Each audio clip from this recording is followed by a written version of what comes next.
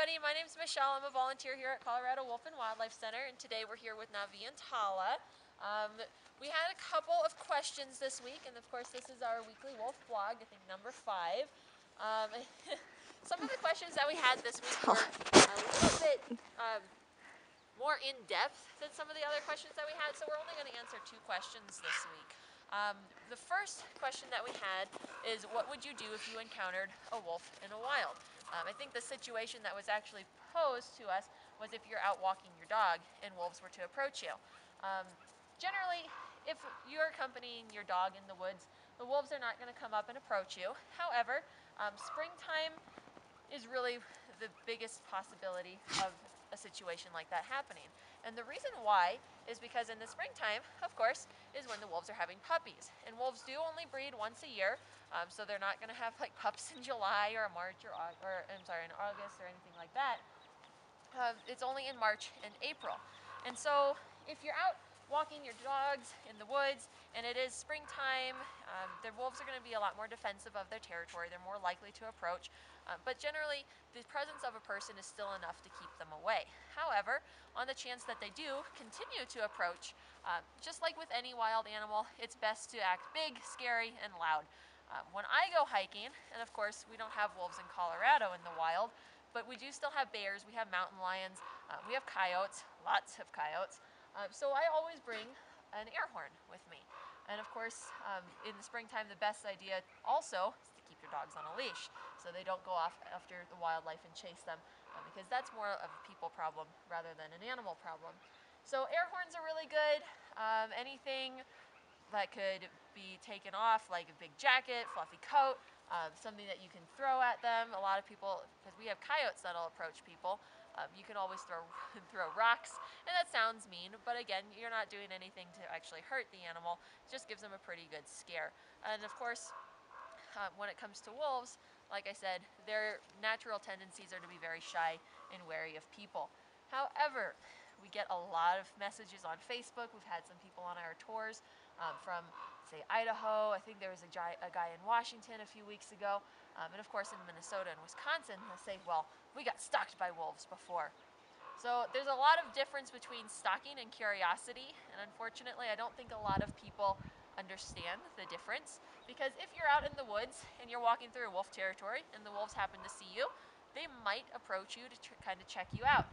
There's a really great story and some pictures on the internet about some wolves in Yellowstone in 2006 that approached some photographers. Now the photographers were upwind, so the wolves couldn't smell them, but they can see them. And so the wolves actually approached the photographers. They got about 100 feet away from them before they realized they were people. They sat there, they looked at them for a little bit, and then they walked away. That's pretty typical.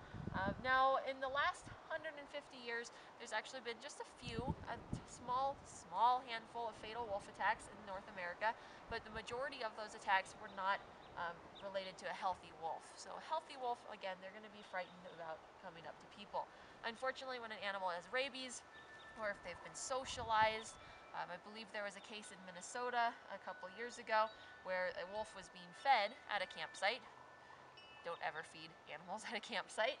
And the wolf ended up approaching somebody and ended up biting them. So they consider that a wolf attack. Again, I don't really consider that as one because that is a people problem. It's not an animal's problem. So the other question that we had was relating to wolves and livestock. So overall, according to the United States Department of Agriculture, we lose about 4 million cows every year in the United States. And that's not when we are supposed to kill them, but to eat them. Unfortunately, out of that 4 million cows, I think a lot of predators are blamed for it, but predator losses actually only amount to less than 200,000 of those livestock losses. And the majority of those losses are due to coyotes.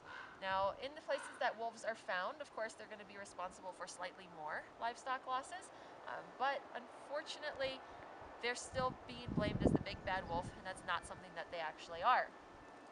More cows in wolf country are killed by birds of prey than by wolves. So they're really not the big bad wolf that they're made out to be. But statistically, like I said, out of the 4 million cows that get killed every year in the United States, before they're supposed to be, are actually 3.8 million of those are killed by disease and weather. So predators aren't even a big part of the problem. They're just a tiny little portion of the pie. But yet we blame predators for the majority of it when they're not to blame. So the big question that we had with wolves and livestock was how to coexist with them. And kind of going along the lines of what you would do if you encountered one when you're walking, hazing works very well.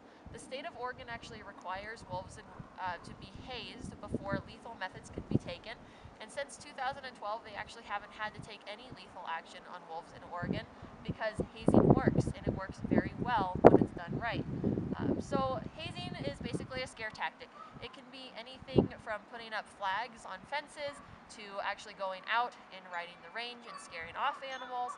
It can be what my friends do, which is they go out and take their rifles, and instead of actually shooting the coyotes, because of course, like I said, we don't have wolves here in Colorado, they will take their rifles and they'll shoot all the dirt around them, and they haven't lost a calf in 8 years, and they haven't had to kill a single coyote because of it. Hazing works very well, and you can also use other non-lethal deterrents such as beanbag guns. It sounds kind of mean, but you can use paintball guns too, because the point of hazing is to leave the animals with a very bad memory, and it's essentially you're holding your own territory against the wolves or coyotes or mountain lions or bears or whatever you might have. So they learn that they shouldn't be able to come around because something bad happens to them when they come to your property. And that's really the best way to work with wildlife and coexistence, is using scare tactics like hazing. That way everybody works together.